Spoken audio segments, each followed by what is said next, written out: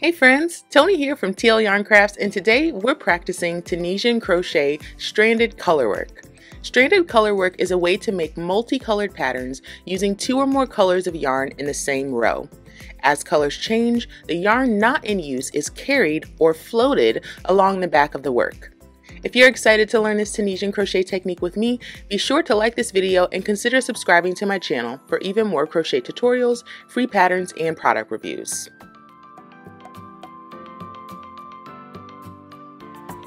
So we're starting with this chart here that I just made of my initials, something quick and easy. I've got 20 squares along the bottom here, which means I'll have 20 stitches total for my sample. And I've got 14 squares, which means I'll have 14 total rows for my project. So my main color is going to be this gray. So all of the white squares will be worked in gray. And my accent color is going to be this cream. So all of my black squares are going to be worked in cream. So I can see here that I've got 2 rows that are all worked in gray. So I've got my foundation row and my second row, which are just 20 stitches of Tunisian simple stitch. So if I set that aside, I'll grab my work, starting with a slip knot on my hook. I'm going to chain 20. So yarn over, pull through. And I'm going to work this up as if you know a little something about Tunisian crochet. So that's 4, 5, 6, 7, 8, 9, 10, 11, 12, 13, 14, 15, 16, 17, 18, 19, and 20. If you're brand new to Tunisian crochet, there's a video popping up in the top right hand corner right now. You can click on that video and get some practice in. So I'm going to flip my chain over, find my back bumps, and pull up a loop in each of those bumps.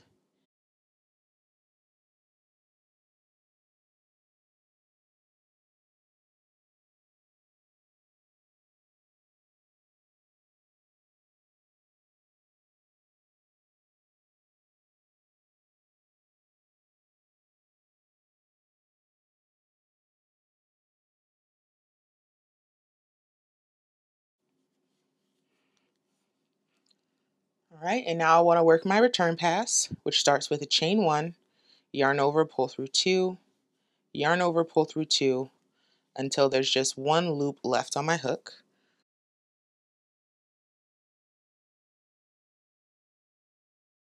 All right, so that's my first row. So if we look at our chart, we're working from the bottom up, working from right to left. So this is my first row. My second row is all white boxes, so it's all gray stitches. So I've got 1 more row of Tunisian simple stitch. Remember that this first loop on the hook counts as our first stitch. So we skip this first vertical bar, and we're going to go into the next vertical bar. Insert our hook, yarn over, and pull up a loop, and leave that loop on our hook. We're going to do that for each stitch across. Insert, yarn over, pull up a loop. Insert, yarn over, pull up a loop.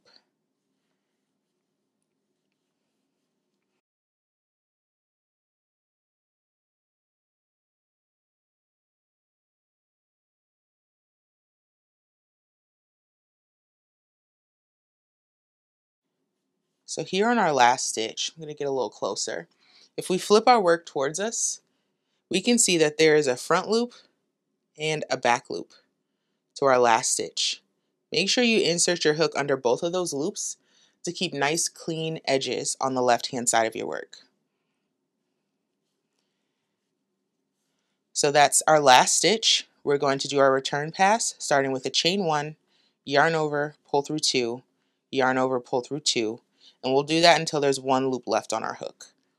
All right, so we've got our first 2 rows complete. So our first row, which was our foundation, and our second row is complete, all in gray.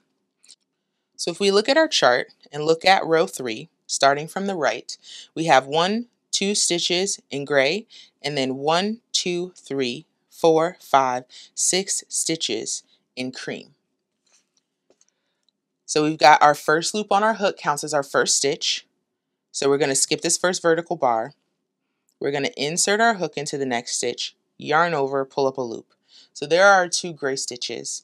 Now we want to move on to our cream stitches.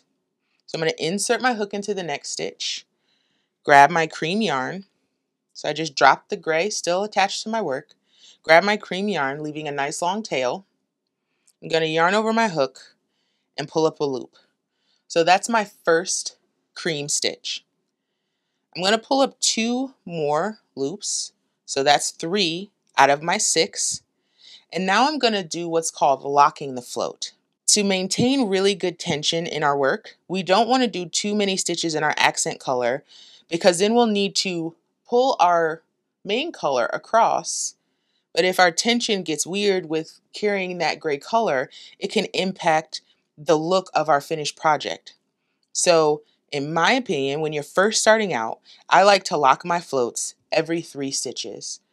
So all we have to do is bring the gray over the cream and then drop it to the back of the work again. And now we're going to finish our 3 stitches in cream. So we've got 1, 2, 3, 4, 5, 6. We had 1, 2, 3, 4, 5, 6 stitches in cream. Now we have 1, 2, 3, 4, 5 stitches in gray. I'm going to drop my cream, and to help myself, I'm going to try and bring this gray color up so it untangles. So I'm going to bring it under my cream yarn here. I'm going to work 3 of those 5 stitches.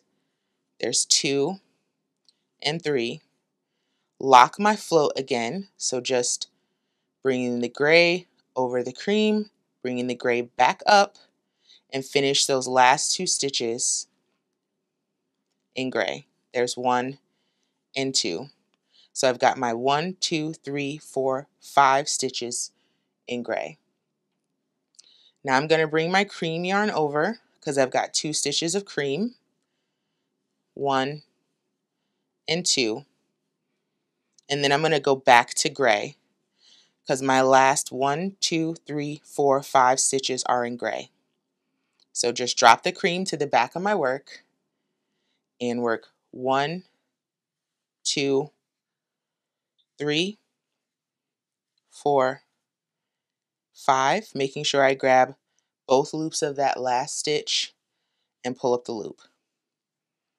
So now we're ready for the return pass. We're going to start with the chain 1 and yarn over and pull through 2 until we get 1 loop left of our main color. So it's yarn over, pull through 2, yarn over, pull through 2, yarn over, pull through 2, yarn over, pull through 2. So we've got 1 loop of our main color left. I'm going to drop my gray, grab my cream, yarn over, and again pull through 2 until I have 1 loop of cream. Drop my cream, and I'm going to grab my gray, yarn over, and I'm going to yarn over, pull through 2, through 2, and through 2. Now I've worked off 3 stitches of gray. Just like on the forward pass, I want to lock this float so I don't have any tension issues. So I just brought the cream over the gray. Yarning over, pull through 2 and through 2. I've got 1 loop of gray left. Gonna drop the gray, grab the cream, yarn over, pull through 2, through 2, and through 2. Now I want to lock this float, so I'm just going to bring the cream over and then under the gray. Yarn over and complete pulling through 2 with the cream until I have 1 strand of cream. I can now grab my gray, yarn over, pull through 2 and through 2. So if I can see on the front of my work, I have my nice clean stitches. On the back of my work, I have my floats, including my locked floats. And that's row 3. So now if we look at row 4, 1, 2, 3, 4, we've got 2 stitches of gray, 2 of cream, 2 of gray, 2 of cream, and so on. Remember, this first loop on your hook counts as your first stitch, so we're going to simple stitch the next stitch. Now we've got 2 stitches of cream. Since our color changes are right on top of each other, it's a good idea to lock your yarns at this point, and that'll prevent any holes in between your stitches, which can happen in Tunisian crochet. So I'm going to go into my next cream stitch. There's 1 and 2. Now I need to go back to gray. It's not a color change in the same space, so I'm just going to grab my gray yarn, and I've got 2 stitches of gray. And then I have 2 stitches of cream, so I'm going to go 1 and 2. Now I've got 2 stitches of gray in the same space, so I'm going to lock my yarn. I'm going to bring my cream over my gray, bringing my gray under my cream. So I've got 1, 2, 3, gonna lock my float, so bringing my gray under my cream. Then I've got 4 and 5. Since I'm switching back to cream in the same spot, I'm gonna bring the cream under the gray to lock in that color change. Do 1 and 2. I've got a color change right on top of itself again. I'm gonna bring my cream under my gray and finish up gray here with 1, 2, 3, 4, and 5.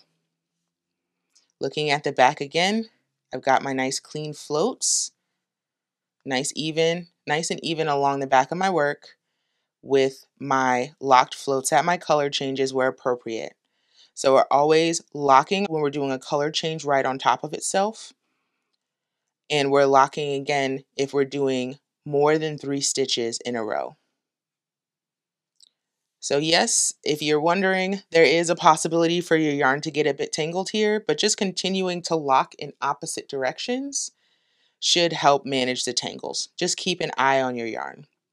So now we're going to do the return pass. Chain 1, yarn over, pull through 2, 2, 2, and 2 until I've got 1 strand of that accent color.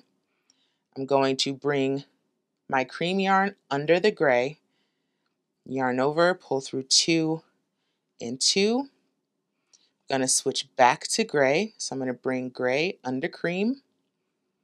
I'm going to do 1, 2, 3. Going to lock that float. 1, 2. I've got 1 strand of gray left, so I'm going to bring up the cream. 1 strand of cream, so I'm going to bring up the gray. 1 strand of gray, let's bring up the cream. 1 strand of cream, going back to gray.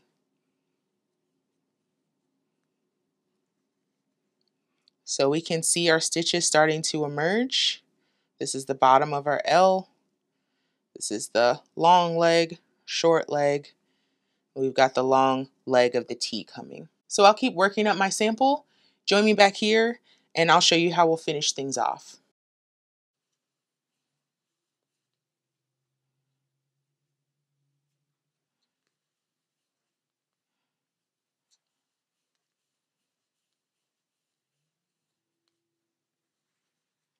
So that finishes off all the yarn that I need in cream.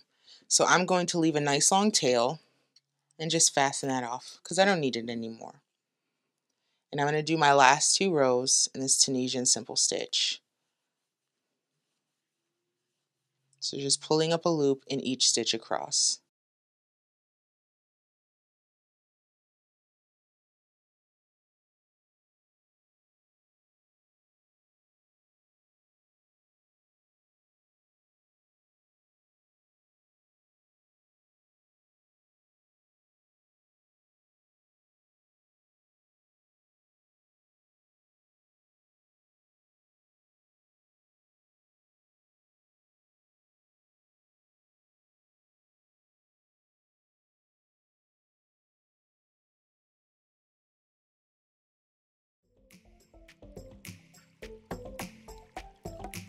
And at this point I can do whatever bind off that I'm planning to do. But you can see I've clearly got these letters that I was trying to achieve from my chart.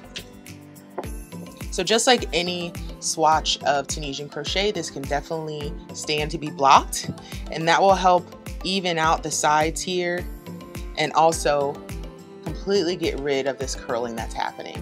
So this is the front side of our work. On the back side of our work, you can see here in these stitches, I made my floats a little bit longer.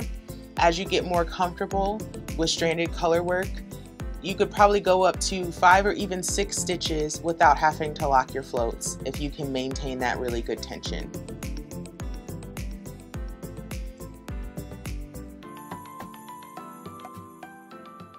This video was made as a supplement to the home square as part of the Tunisian holiday sampler blanket.